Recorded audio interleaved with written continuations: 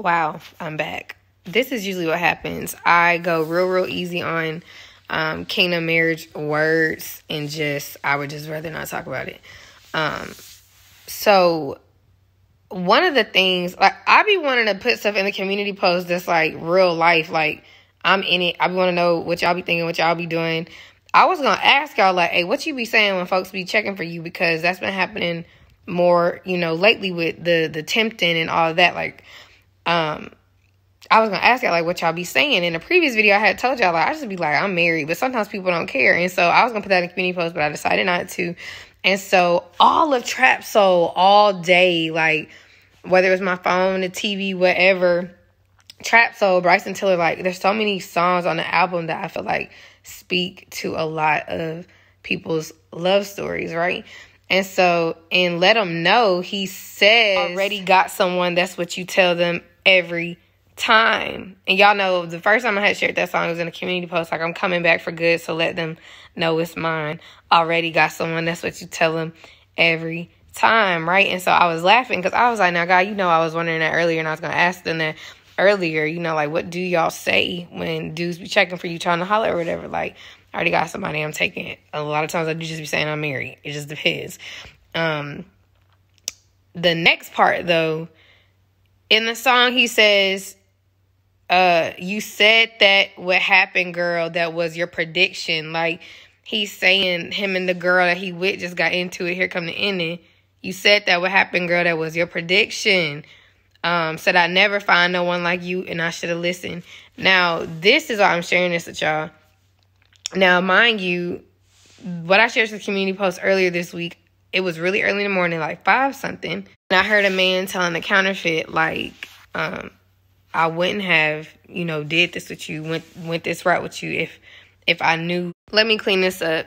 He said, if I knew what I knew now, I wouldn't have blank, blank, blank, blank, blank. That's what he said. But to add to it, the dream that I had in March of 2022, he straight up told the counterfeit in my dream, the Holy Spirit is between me and her. That's what he said in the dream. All right? Specific. Like, I heard it and I woke up and I just typed it out. I was like, who's talking, right? Now, another thing is, I never shared with y'all this one dream I had. I just wrote a post. That's the post I just said, found it, because I dreamt it in March of 2022.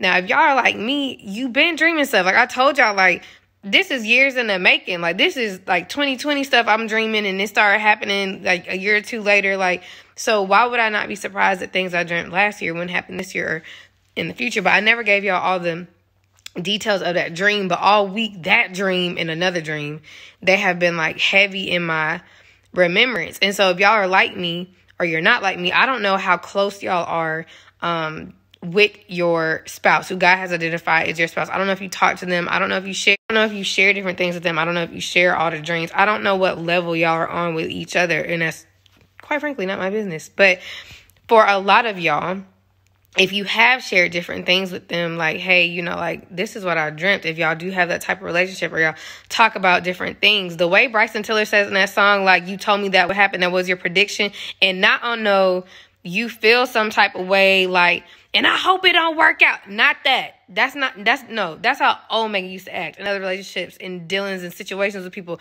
Not that. But on some real, like, hey, like, this is what God showed me. Like, as a friend, I'm telling you that. And we know it's not no prediction.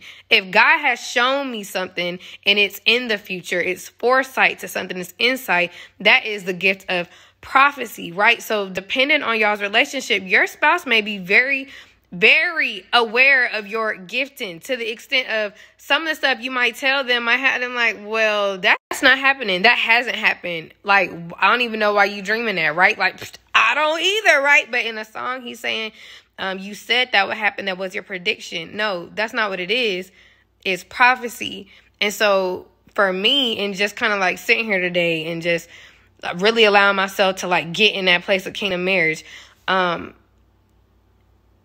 different things it's pride, it's shame, it's I don't want you to know that God really was showing you, because I can't figure out why God was showing you.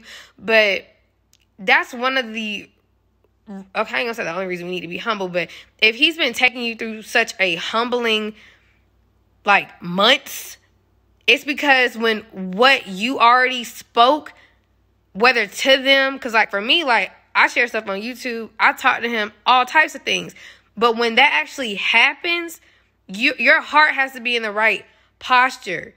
That dream I had in March, when I woke up, I was crying because I saw how it affected him, how it hurt him, what he was going through. Do y'all get what I'm saying? That's part of the humbling. Why would God not humble you before something like that? Before some disaster strikes, right?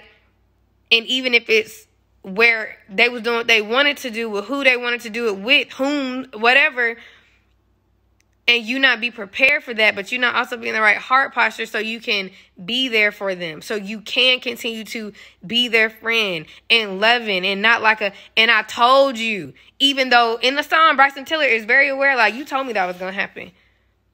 Yeah. Even when it didn't look like it to either one of us, when I didn't know why God was showing me that, because I know for some, y'all don't say nothing.